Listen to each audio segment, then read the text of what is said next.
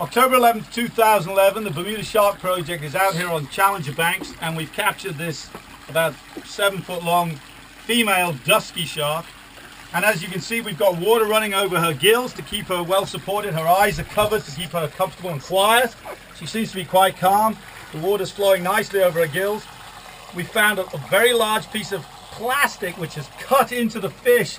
It's cut right into the dorsal fin, which is starting to heal, and in fact has completely closed over the plastic at this point. This plastic encircles the fish and would certainly, and on the other side again, has cut right the way through. Ooh, okay. Has cut. Whoa. Has cut She right. didn't like that. Yeah. You called it a dorsal. Has cut right the way through her pectoral fin and is almost cutting into her gills. So we're going to remove this very shortly. Yeah. As you can see, we have water running over her gills via this large pipe, and the water's flowing out of her gills, keeping her well oxygenated while she's on the boat undergoing corrective surgery. So this has become yet another patient for my shark veterinary service, as we might call it. Bermuda Shark Project, acting as veterinarians to sharks around the world.